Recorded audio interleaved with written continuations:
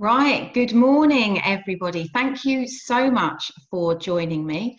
My name's Beth, and I am delighted to be your host for the next hour, where we are going to hear from three innovative business leaders from the hospitality industry who have managed to find a way to navigate through the current COVID-19 crisis.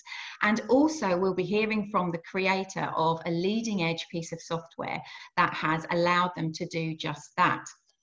Now, I think it's fair to say that we all hear stories about how out of every crisis comes innovation and change, but the reality of living through a crisis with a business to run and a livelihood to protect can be incredibly challenging, and a time for many independent business owners where their USP has changed. The USP used to be all around the personal interaction that they were able to have with their customers. And that has changed to now be a USP where their customers need to be able to access their product or their service without any personal interaction. Certainly unprecedented times for many industries full of business owners like yourselves. So this morning we're going to hear from three business leaders that have managed to find a way in their hospitality units to maximize the opportunity of continuing to trade within the communities that they are in. And they have very generously given up a little bit of their time this morning to share best practice and some of their experiences with you, so that you can hear how they've done it and also take away some little nuggets of gold dust. So let's get started this morning. So the first business owner that's going to join us is Gary. So Gary, if I can ask you very kindly to unmute yourself and also put your video on. Welcome to the webinar. How are you this morning? Very good, thank you. Excellent. Now, Gary, you are coming to us from Ireland, from the Boathouse. Can you set the scene for us? Can you tell us a little bit about the business that you run in Killybegs? Yeah, we've recently opened a new seafood restaurant in Killybegs. It's Ireland's premier fishing port. We got off to a great start. Everything was going lovely. We got going on the 1st of December and right up until March 15th, I think it was, when we got told we got to close for a few months.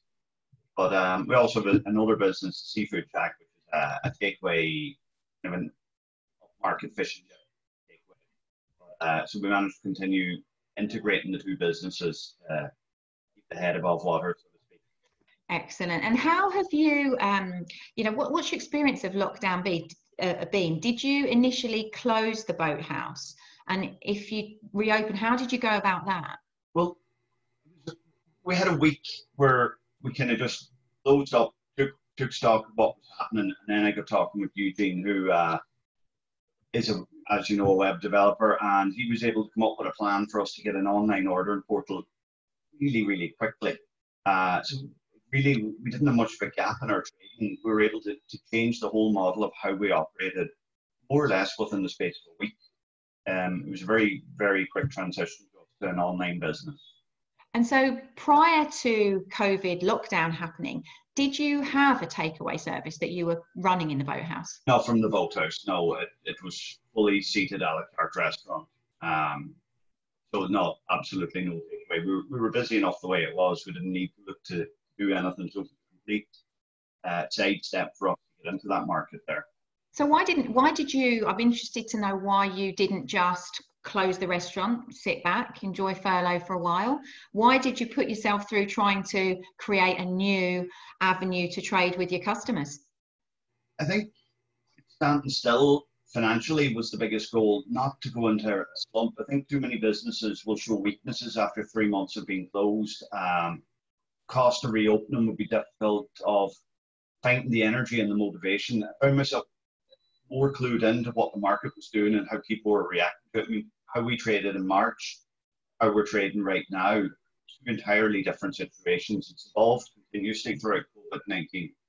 And I think staying open, being ahead of the game, like we're at a huge advantage over the competition in our area because we've never stopped. We didn't lose our customer, and we've also gained a lot of theirs. So it's their job to win them back now.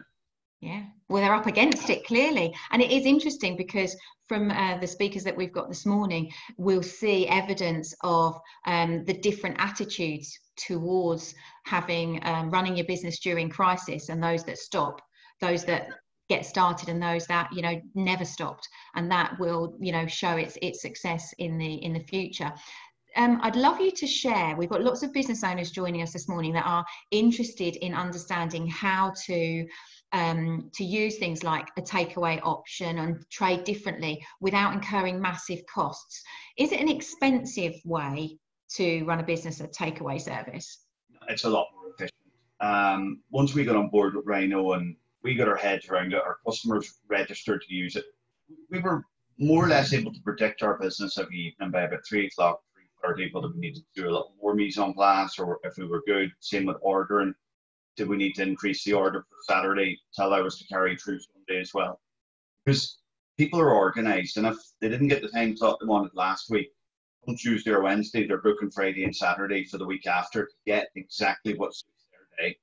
So it gives you huge efficiencies. It allowed us to cut, like we managed with only one additional staff member, up to about, you know, times where you could be doing 160, 180 takeaways. So wow. It, you know, it really worked from an efficiency standpoint, from a stock control standpoint. We weren't getting left with overruns coming into the end of the weekend.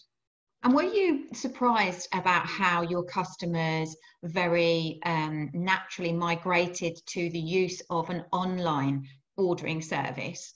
Because normally a takeaway, you ring up and I guess you didn't have to experience the chaotic phone lines and human error in writing down the orders and taking payments over the phone. Did you find your customers adapted naturally to? They loved it. So many compliments on the system. It's where we created it. You know, all we did was implement it, but it really made their lives easier. They didn't have to. I mean, our phone did ring a lot until people got used to using the app. Right. We couldn't answer it. We were so busy working, you didn't have the staff to stand on the phone. I remember timing one order for 4 people's food, and I didn't have a staff member to serve out food or do anything. So when we get the orders through the online system, right there on the screen, I don't need to waste that time. You know, so you're able to be more productive the whole time you're working. But the customers loved it, and the payment was huge. They didn't want to stand at our window. They didn't actually want to be in public. In the very peak of the COVID crisis, all they wanted was to get their bag and get out of there. And having the prepay, everything was done, just made them more comfortable. It's interesting, isn't it? Because, you know, consumer behaviour has changed hugely, and I'd love to come back in a moment to see what you think will happen to consumer behaviour in the long term. But interesting hearing you speak about how you were able to react to a new priority of theirs, which is to get access to the food they wanted from your restaurant, but to do it in a way that did not require them to hang around and interact with anybody in the actual experience of collecting it. And you had predetermined collection slots, didn't you, that you could then protect people's safety? Yeah, and it's different, especially as a chef who's into a la carte food. You know, we're not used to doing a 60-minute maybe breast chicken versus a 4-minute or a 5-minute fish and chip simultaneously. I mean, we can do it for one table, no problem. We can do it for 2, but suddenly that time is repeating every 5 minutes. You're getting these complex orders coming together from a timing perspective, and your box and late, and so there's a lot. So we went to 1 order every 10 minutes for a week or so. Then we increased it to 2 orders we went to 1 order every 5 minutes then, and then as we became better and more efficient, we increased it to 2 orders for 5 minutes. Right. You know, without a limit on the size of the order. It could be for 2 people, it could be for 10. And when you say about you have changed the pickup slots and the amount that you're doing, normally with any sort of e-commerce site, those changes need to go back through the actual website designer, and that can be hard to be agile enough to respond in the moment. How did you manage the need to do that? There was no issue. It's very self-explanatory. I mean, you didn't need any training. I mean, Eugene, I got the brief run through of it, but you know, you're normally doing 6 other things. You just can do it. It's so simple to navigate, logical. Just read what's in front of you. You don't need instruction. Because I see from the website there are tutorials that you can follow, and then I guess on a daily basis that allows you to respond to your desire to trade, and you can change the number of collection slots, or you can change your menu. And I know there's many people joining us today who are worried about the impact, the financial and the profitable impact of streamlining their menu. Did you what would your advice be if someone's worried about streamlining a menu to cope in this instance? Yeah, you really got to look at getting the menu that works within the same time zone. Like if your average cook time is 5 to 6 minutes, build your menu on food like that, because the pressure comes on, and like you don't want to limit it down to every customer can only order for one person or two people. You get family groups going together now where you get 10 or 12 people in a house. So you need to be able to, when the pressure comes on, you might get a run of those big tables together. You can still get the food out effectively and get out of the weeds fairly quick, because you don't want to hamper your ability to trade. So you've got to structure your menu in a completely different mindset. Stay true to your own food concept. Make sure that you can do it in a shorter time period to what we would be used to doing in a busy restaurant.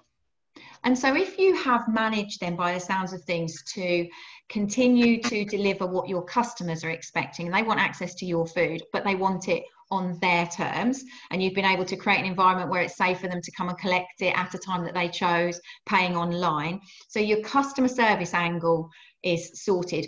What has the impact on the running of the restaurant, the experience for your team running an electronic system like that? They really found it simple. There was no mistakes. Our upsells went up, actually. Silly little add-ons and sides that people quite often ask for after the payment's been done at the point of contact, you just got your grand deal with you. But they're actually pre-ordering. We would have seen a big increase in side orders, big increase in dips. They're just silly little things, but it amounts to hundreds of euros a week. Yeah. And that's just by it. It's simple, it's logical, we click through it. The customer made the decision to add it on. Didn't make you expensive, they added that in themselves, And if people are ordering in advance, I'm guessing for the first time ever, you're getting an absolute clarity on what you need to produce to have ready to deliver and collect on certain days. So that must have an impact on wastage and food prep and efficiency and calmness in the kitchen. What was it like? It was very quiet, very, very easy to deal with. I mean, we didn't have food waste. We were, after you get your first couple of weeks of doing it, people are ordering that much in advance. You really bring it down to the wire. It's efficient. It didn't cost us money to trade that way. We wouldn't have wasted it, thank God. Brilliant. And the last thing that I'd be really interested for you to share with us, I'm curious about the impact of your reputation, because I know that the hospitality industry is relatively unforgiving and your reputation is at risk every day. Yeah. Have you come under press interest, or have you come under criticism for continuing trade? What's it been like for you? No, it's been very positive. I think we managed it well at the beginning. We did we made a video. We got a professional guy in and made a video of how we were working with Rhino app, right. Or Rhino online, how our process would show them do the order online. We showed them how they were going to walk into our courtyard, the collection point, and the separation of people. It really made them feel comfortable. But we would have garnered a fair bit of media attention here in Ireland for being one of the first businesses out the gates with something that was a wee bit innovative. The video didn't do us any harm either. And then, I think there's been maybe 4 or 5 national newspapers have covered both the restaurant and the Boathouse and the Seafood Shack in various different levels about their ability to trade successfully and safely. Within the industry itself, phone or email is often with other businesses that are beginning to reopen, want to know how we did it, what we were doing, and how they can replicate it, because you continue to trade, and then your online presence was so good and your national media was so good as a result of just being out the gate first. Yeah, it kind of gives you a little bit of credibility out there that maybe you didn't have before. So it's going to increase our business. We're getting a lot of their staff coming down now and trying food. You just know that they're educating themselves from our mistakes at the beginning, maybe, or whatever you want to call it. Brilliant. But no, it's been very positive. I think it's really put us in a good position for now when lockdown fully eases Ireland. Our bookings are flying in, and I'm very, very confident for the season ahead. And we'll continue to use Rhino now in a more structured way into our business. We'll limit the time slots that can complement the a la carte that we're going to have again. We'll be able to maximise our seating by using the seats in somebody else's house. We don't have to have them in the restaurant now. Brilliant. And so the extra dimension of trade that the app has brought into your world, you don't see that ending at the end of lockdown. It'll just be an additional way to trade.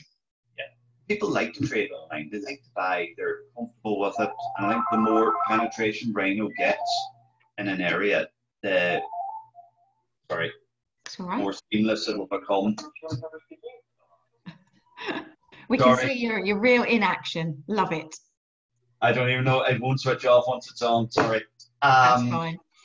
So you think people like and will want going forward that social media element and the instant access to your menu and the collection? It's not something you're going to stop. No, you've still got families. I mean, what we're seeing now is we've got people that maybe somebody had a recent heart attack either before COVID, after, or maybe they're suffering from cancer, and they still want to have a family. They feel safe right now because our level of COVID is so low in Ireland. They feel really safe to come together as a family unit, but they don't feel comfortable coming to a restaurant exactly at the moment. So like we're going to see an awful increase in proper nice a la carte food again, going out to houses where they can have their Boathouse experience, but in a real safe environment for them. And that's where the app is going to allow us to do that. But it'll allow us to control the time they want. They can't have it at 8:30. Incredible. Time, but they can have it at 6:30. The public have a bit to do here as well. They've got to manipulate the way they think about dining out and dining in. Well, I think, we'll see consumers make the choice based on quality and also safety and convenience. So, Gary, thank you so much for joining me this morning to share your experience. And I look forward to the continued press coverage that the Boathouse has got and seeing you move through the next phases of lockdown. So thank you so much for joining me. If I can swap you for one of our other speakers, I'll ask you to turn your microphone and camera off, and I'm hoping that Peter will be able to join me. So we're going to move now from a fishing village in Ireland to deepest, darkest Croydon. So good morning, Peter. How are you? Morning. Fine. Thanks, Beth. You? Good, I'm very well. So Good. Peter, thank you so much for joining us. Can you paint a little picture of the business that you've got running in Croydon? Tell us how long it's existed, who your clientele are, so we can get a feel for what you're facing. Okay. Well, I've been there for 30 years now. Took an old gymnasium on, rebuilt it, built my own sort of dream restaurant that I've wanted to do for forever. I mean, my family's all Italian. We've all been in restaurants and catering. So started up 30 years ago, and it's gone in a flash. And we've been through a few recessions and ridden all of those. This latest situation really takes the biscuit. I was going to say, does this feel different than the recessions that you've experienced? Because it's fascinating, someone 30 years in that restaurant and being able to survive. Does this feel different? Yeah, completely. I mean, it was shocking. Obviously, when it all happened, we actually closed our doors on, I think, the 20th of March or 23rd of March, something like that. We could have stayed open. We could have carried on doing takeaways and deliveries, but at that point, we were worried for our staff and their families, and staff are very anxious. So we closed the doors for a little while. Closed for 7 weeks. Right. Probably, I must say, best 7 weeks of my life. But life. I guess I bet you slept well. Yeah, it's fantastic. Just had time to cook every day and catch up with the family and catch up with my life. So it's the first proper break I've had in 30 years, which was great. But as Gary was saying earlier, financially you get to a point where you can't stand still, and there's still fixed costs to meet. So we decided that we had to restart deliveries. How did you take those first steps to restart your business, Peter, after 7 weeks? Spoke to all my staff. Just made sure that a small amount of them were happy to come off furlough and restart working. We had already been doing delivery and takeaway service, which was quite antiquated. It was all on the telephones and all writing notes on bits. I bet that was a joy on a Friday night and a Saturday night, wasn't it? Oh, an absolute mare, because it had become really busy over the years. So we had one person, just one employee on the telephone all night long. So thankfully now that's, you know, with the Rhino app, that's eradicated now. I mean, that's been... So that has replaced that functionality, has it? Do you run the takeaway and the delivery service from the app? And the delivery, yeah. I mean, it's been amazing for us, really. We can put the message out to all our customers, whereas in the past they'd have to phone us, wait till the phone's not engaged, speak to someone for about 5 or 10 minutes about a menu, and then of course you've got, you know, a great chance of miscommunication. And you know, most of my staff are Italian, and pretty much all of them can speak pretty good English, but you know, things do get lost in translation.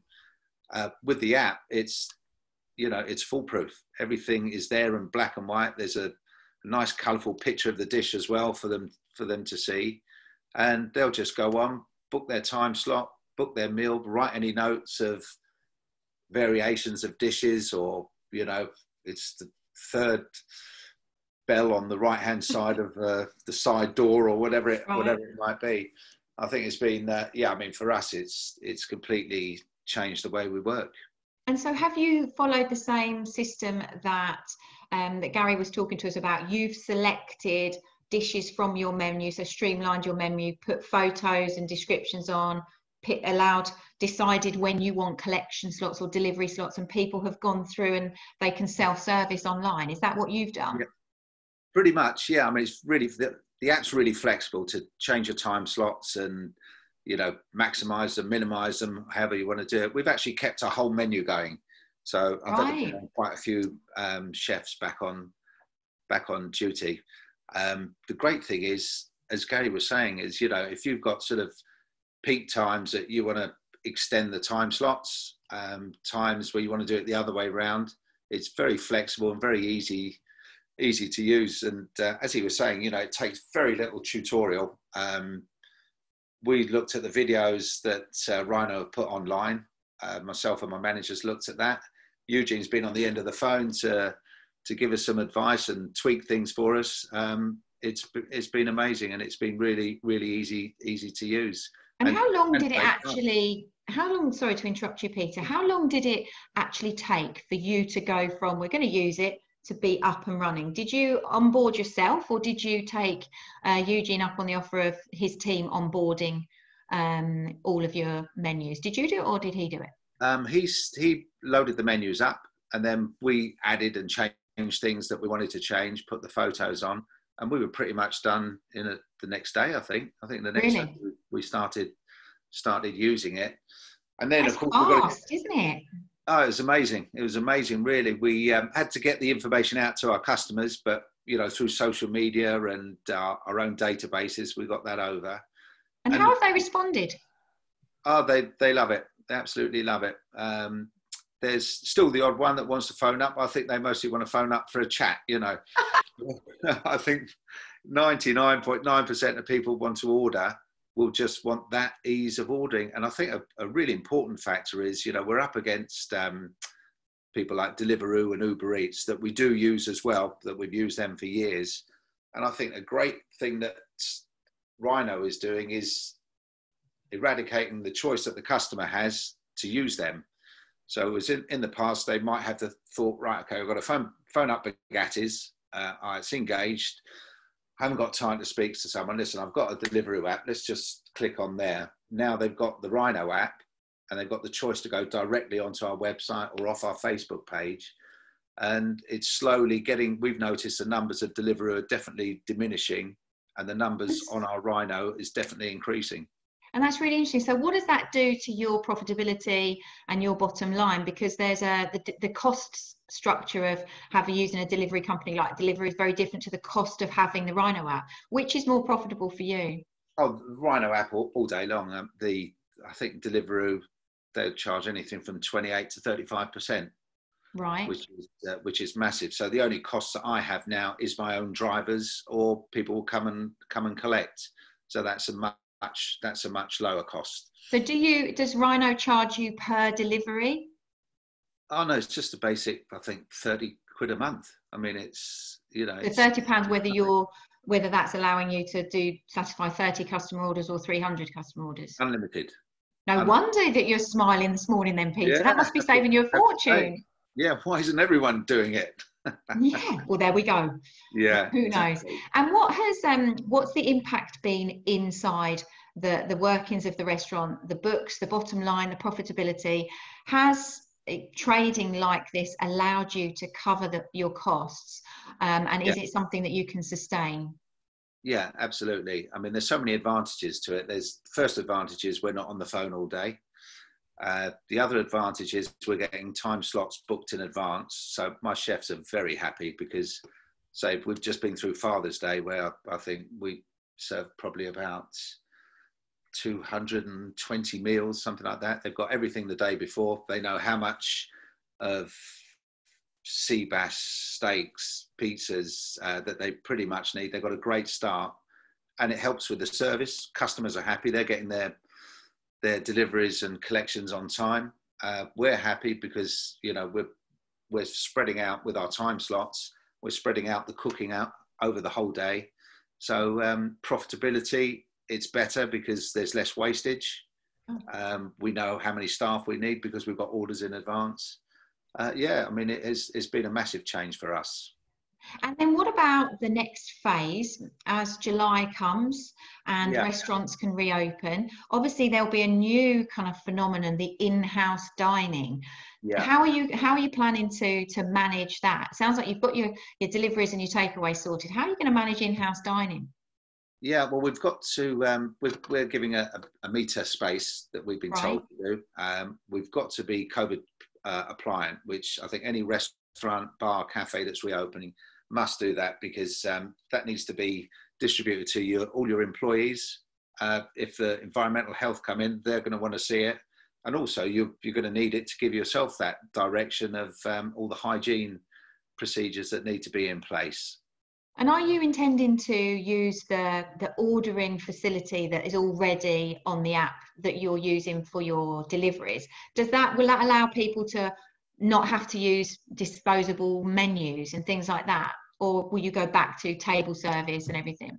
Yeah, we're not sure. We're hoping table service, but then there is, you know, we've now, with the Rhino app, we've got that in place. You know, if that's a directive we get from our government that's what we have to do, we've already got it there. So someone can pick up the app, look at it, send it off to us. We'll pick it up in front of them on our own phone or tablet, and we're away. So if we could probably use it both ways. We can use it for people that are a little bit anxious about, you know, handling menus and being too close to a waiter, or we can go and use the old method. And I think also, you know, the Rhino app hopefully will be doing the reservation system as well, and that all can be integrated with the same app, straight off our website, straight off our Facebook page as well. By the sounds of things.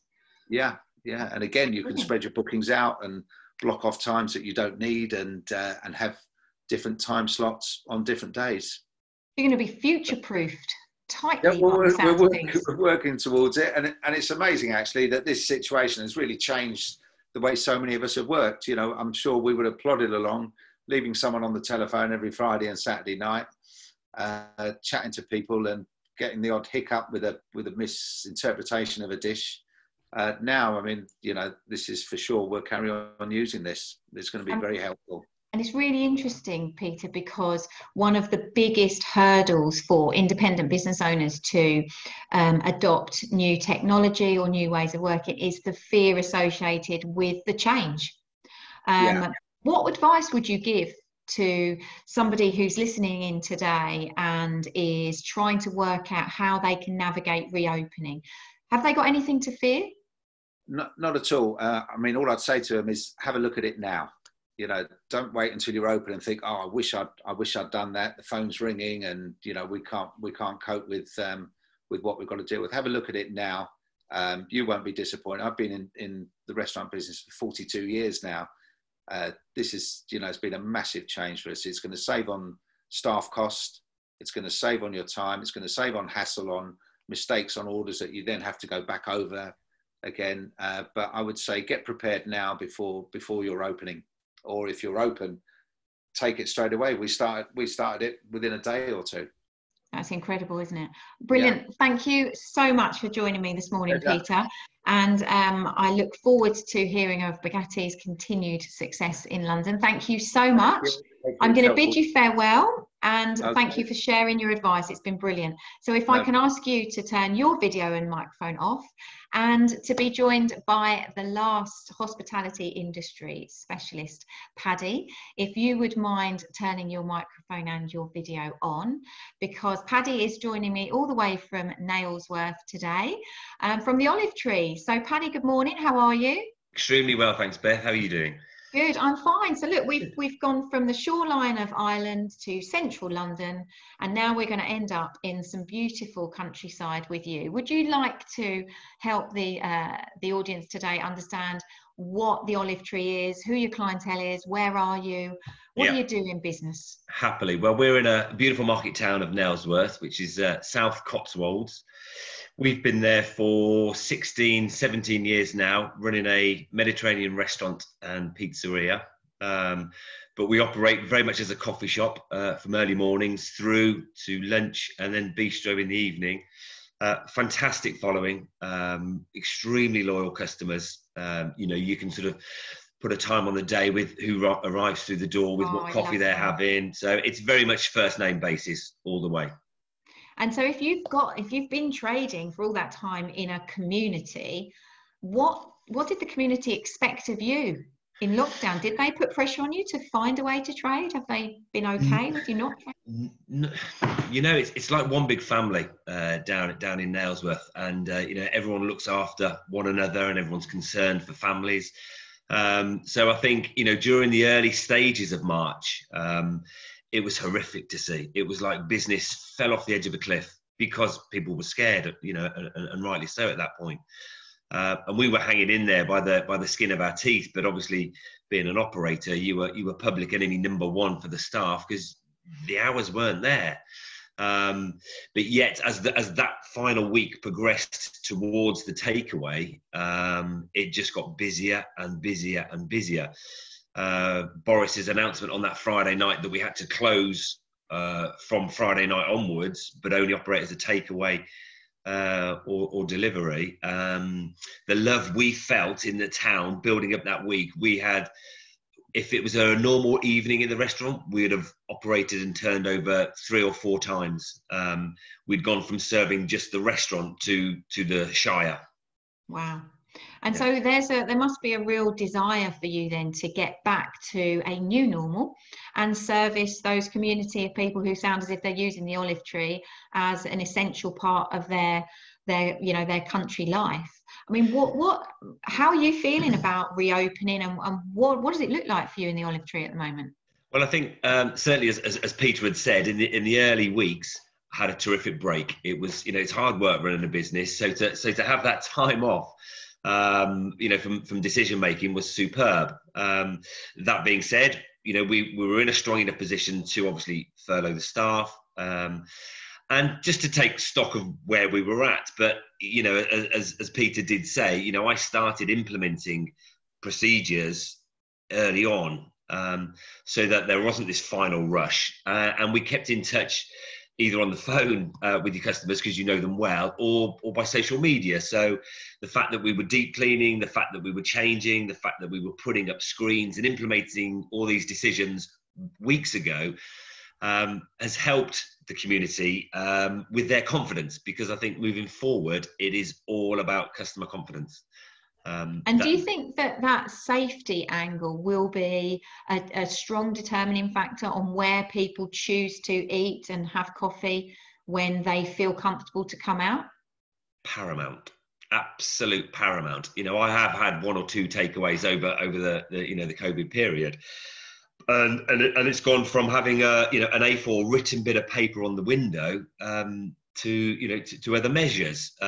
For us, I start with sanitizers on external doors. That sets the scene, and people are aware of that. Through the website, they will see images as to what we've done. So prior to arrival, they know what to expect. Mm.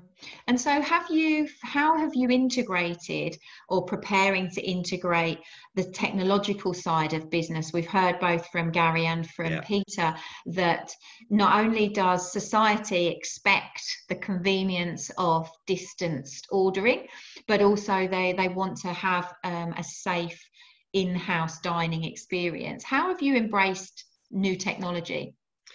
I think from the outset, both Peter and Gary had sort of highlighted it, and there will be one option, as to whether or not a customer wants to, have a one-touch menu, or ideally, the next stage of Rhino Online is the in-house dining.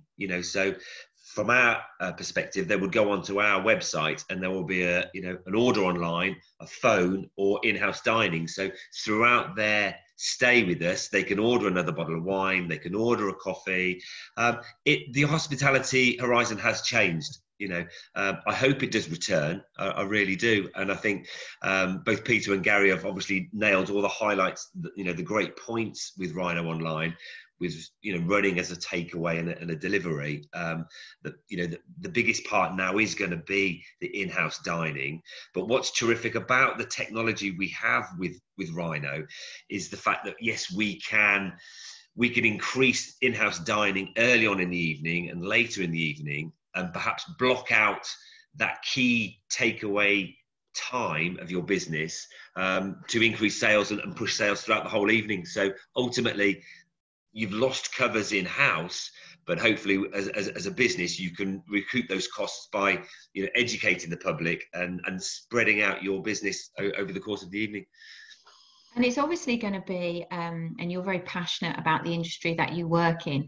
Do you think we will see in the coming months and throughout next year this real division between successful hospitality-based businesses, those that adapted to change and took steps, versus the ones that will no longer be able to find a viable way to trade because the old model just doesn't work anymore? Do you think that will happen? I think it's inevitable to a point, and it will come down to the organisation or the business owner, as to how they do change. Rolling Stone gathers no moss. It's you've got to adapt. In this environment, or yes, you will get left behind. But the customers will vote. The customers will vote with their feet. As they always do. And I certainly think things like TripAdvisor. More so historically has always been about the experience, and certainly that's going to be a strong part of it, but people are going to be looking very much at your COVID operation, and how safe you are. Heaven forbid you get a bad report on that front. That's not going to do you any favours, let alone if your sea bass is slightly overcooked. That's it. That's the challenge though, isn't it? In a world where your customers can show an instant like or dislike for their experience, you've got nowhere to hide, because with social media platforms and TripAdvisor and Twitter, they can instantly show the world what you're doing wrong as quickly as you're doing right. So that's a lot of pressure. How are you going to take the customer experience? Because I know from your website there's such a community feel. How do you think you can replicate that when people have got to be a metre apart and they're ordering from an app or a disposable menu? Do you think you can still hang on to the ambience of the industry? You've got no choice, so you've got to give it your best shot. I had no insight, but 6 weeks ago I set up the entire restaurant based on a meter, because if it was any more than that, it really wouldn't be worth operating. So it's very much been based on that. It's potentially it could lose the buzz, the feel, the atmosphere, the ambience, the experience that people want when they go to their favourite favourite restaurants. So we will give it our very best shot, but things have changed beyond recognition, and I understand that aside from having to give details on arrival at a restaurant, tables that would normally have been set with glasses and cutlery and condiments, etc., have all going to be removed. So we're going to, we're very much in it together. And it's very much a case of, educating the public that when they do go out for dinner or they do go to the pub, expect changes, but we'll do all we can to generate that atmosphere. I think ultimately, people buy from people, and it's how we train the staff, and how they engage with the customers. We're all learning to walk again. We used to be in an industry where the busier it got, the bigger the buzz. We all enjoy multitasking, whereas now you have to, rein that in, follow procedures. So, time will tell, but I think the technology needs to be in place. And I think with Rhino, we've got an opportunity to survive. And so a final piece of advice for anyone listening who their main concern is either that embracing technology to facilitate continuing to trade, either the fear is associated with it either be expensive, difficult to launch and onboard, or it will malfunction and it will complicate things beyond a level that they can cope with. Any advice as to how to take that first step? Stay calm. Be calm. Keep trading. Things will. It's change. It's technology. Things will happen along the way. I had a dry run with my thermal printers last week, and it fell offline, which could have been crucial during a Saturday evening if you couldn't get those off. But you'll work through them. You have to. You've got two choices. Either sellotape the key to the front door with a good luck card, or give it your best shot. But be confident, because I think you've got people out there that can support you. You're not alone. Invest the time now, as Peter said. Get on with the changes now. Try and do a few dry runs, iron any problems out. Maybe get some staff, some friends, order in just to do a few dry run evenings. You can do it. Thank you very much, Paddy. I'm going to end our little slot there. Thank you so much. And next time in the Cotswolds, I'm going to look you up and come for coffee at the Olive Tree. Thank you so much for joining me. So I'm going to ask you if you wouldn't mind turning your video and microphone off. And I would like to invite our last speaker this morning, Eugene Blaine. If you would, here he is. Hello, Eugene. Good morning. How are you? Hi, very well, thank you. So Eugene is the creator, CEO and founder of Rhino apps. So Eugene, it must be, well, I assume, is it strange is the question to hear real stories about people using the software that you've actually created? How does that feel? It's very interesting, and it's very humbling, because I spent 25 years in the corporate world building systems for the big banks and pharmaceuticals and so on. And you don't often see the results of that. But when you hear real, business owners, and it's all very much at the coalface, it's all very real. It's people's jobs, it's people's livelihoods, it's people's families. It's really nice to hear. That's superb. So you mentioned a background in the corporate world. So I'm curious as to where your passion for championing small businesses comes from, because that has been your focus for years. Where does that passion come from? Well, I come from the same village as Gary back in Donegal, and it's all small businesses. And I served my time on a fishing boat off the west coast of Ireland, learned a lot about business on a fishing boat. And you can apply it to this crisis, actually. If you're on a fishing boat, there aren't many people that you can rely on. You have to work yourself. You have to trust your team. And, depending on the weather, whatever, you've got to work your way through things.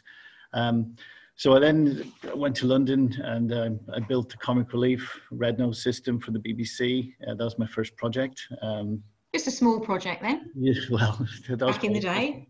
And interestingly enough, I had only 6 weeks to build that system back in the day. But yeah, it was good fun, and I love a challenge. And I've had so working with the large companies. All my friends run small businesses. My family, they all run small businesses. And and it's fantastic. It's all very, as I said, it's all very real. So I always thought that one day that I would love to be able to help them out, because technology is technology. Once you learn technology, it's tables and fields, and it's quite boring really. But when you put it all together, it gets quite exciting. So it's how you apply it, and that's the bit that I get a buzz out of. So once you know, a lot of people asked me in the past if they could use my software, but it was web-based. And a lot of small businesses are mobile. So we started looking to help plumbers, electricians, and people who are out on the road. And we had a big sort of light bulb moment. One evening I was sitting in the theatre, and I don't go to the theatre a lot, but there's one evening, and during the interval, I looked down and just the whole sea of iPhones and smartphones lit up. And I just realized the penny dropped, that those people were holding so much computing power in their hand that if I could build a system that they could use whilst they were out and about, that'd be incredible. Right. So I just took all the experience of all the big systems that you use in a large company to look after your customers, to do estimating, to do finance, to do expense management, to do accounts or whatever. And I had this vision, if we could pull all of that together into one app and make it really affordable, that would be quite a fun thing to do. So yeah, I spent the last 5 years doing that, and it's been a very exciting journey. So there's loads of positives. It's about someone being able to, life's changing, and it's about creating a balance. And the number of small business owners that I talked to in the past, that they were snowed under with paperwork. They couldn't get an estimate out for a week. And you can't do that in sales. You can't leave a customer waiting for a week. The other very interesting one was, and I hadn't envisaged this, they didn't know what to bill the client. So a lot of small businesses struggle with getting invoices out, especially if they employ multiple people, because they've bought stuff for different jobs in different stores and so on. So it's very exciting being able to create something that's affordable. You can stick it on your phone, and it more or less runs an entire operation for a small business owner. And it's interesting because I think until now, there's always been that expectation that big businesses have got great tech, world-class technology, because they can afford it. And that if you're running a small independent business, whether that's a florist, a butcher's, a plumber's, a wedding planners, whatever you're running, that you'll never have that amount of technological or software control because you can't afford it. Whereas what it sounds like you've done is taken what the big businesses have got access to and made it accessible to the small business person. But here's the question. So when you were creating Rhino, I guess that you didn't have some sort of forward moment in time thinking, do you know what, I imagine a time when people might need a social distancing app. No. Rhino was created for a different purpose, but then COVID-19 happened. How did you spot the opportunity to evolve what you'd already created to respond to COVID? I think it's just, I've been very lucky to be exposed to a lot of different companies. So one of the things that I computerized about 20 years ago was a textile firm in Yorkshire, and they dyed all the cloth for Marks and Spencer's and all the different big stores. And there's some concepts, just it's controlling the flow of cloth going through the factory, and that's what makes the factory efficient. When I first got a call from Gary, and I've known Gary for quite a while, and he was distressed. Himself and his team were distressed because they had opened up as a takeaway, and crowds appeared, right? And they wanted to close down again. Just they didn't feel that it was a safe environment for their staff or the customers. But also, I think, as the guys have alluded to, there's a brand thing as well, which is going to become really important going forward. Are people going to feel safe? And that's going to be really important. So I quickly knocked together a little prototype, which I pulled together a couple of pieces of technology. And it was a complete unknown. We didn't know whether it would work. We didn't know whether the public would sign up to it, whether they would cooperate. As Gary said, that's really important, and so on. But we put it live the following weekend after he closed down. And to all of our surprises, it worked. Now, this is just a lightweight solution.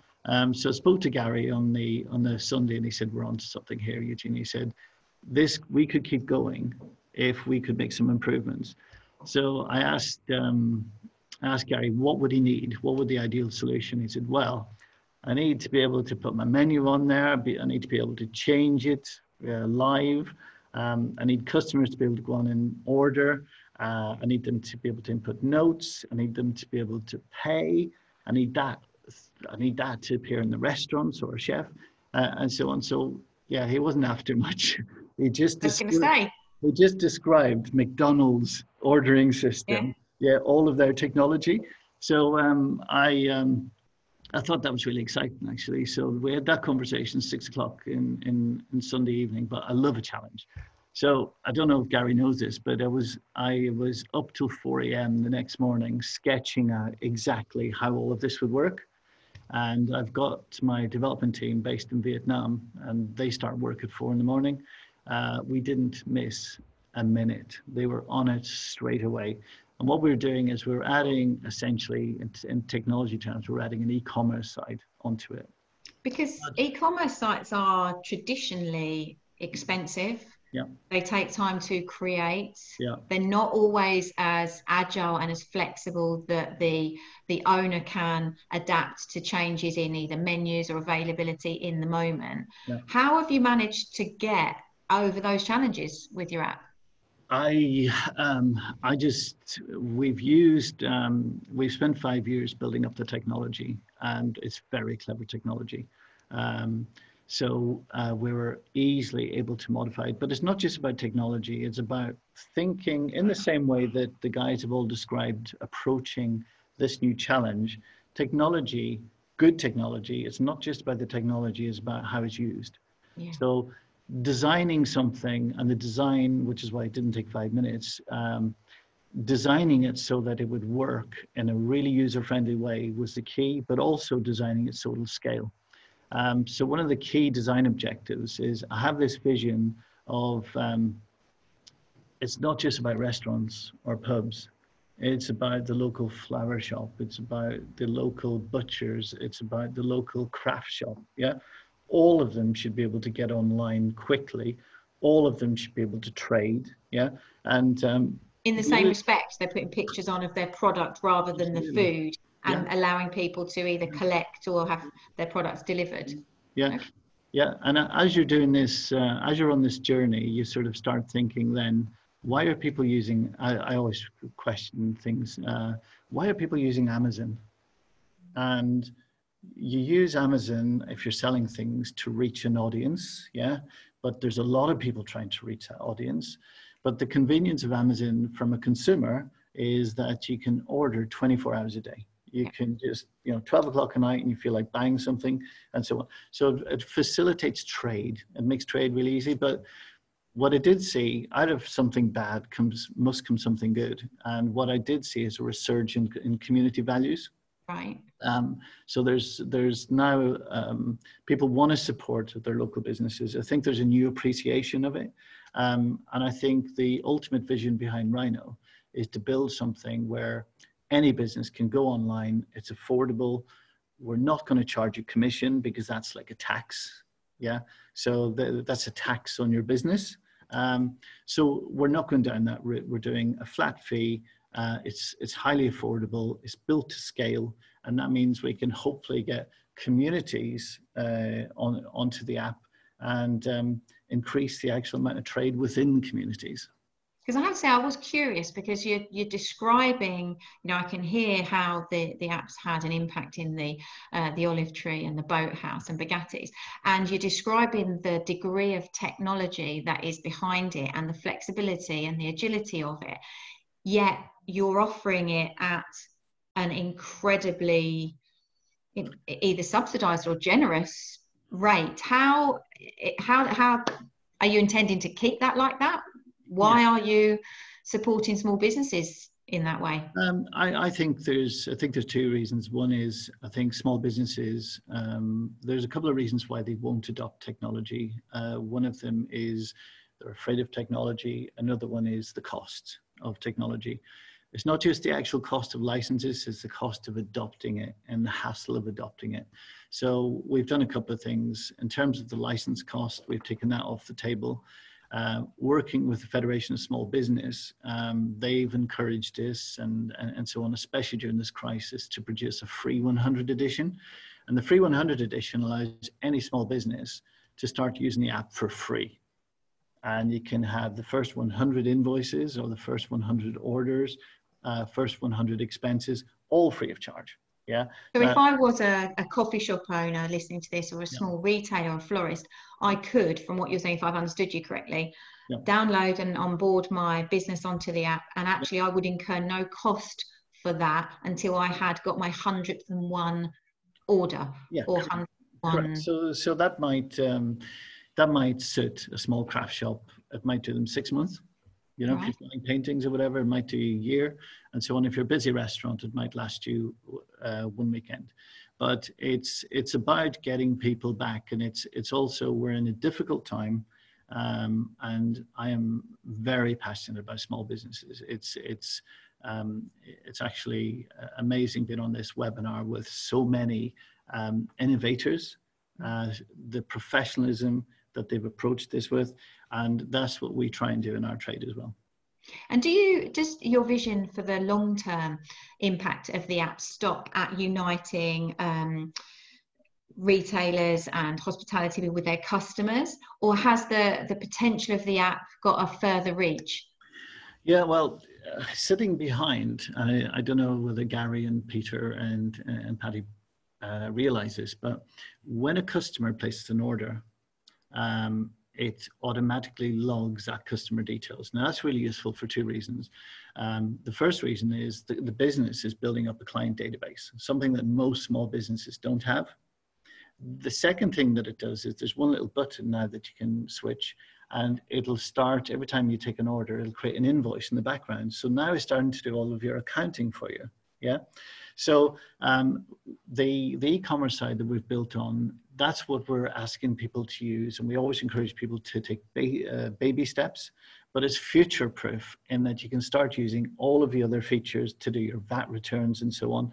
But we're not going down that route just yet. We're not telling customers about that yet, but that is already there.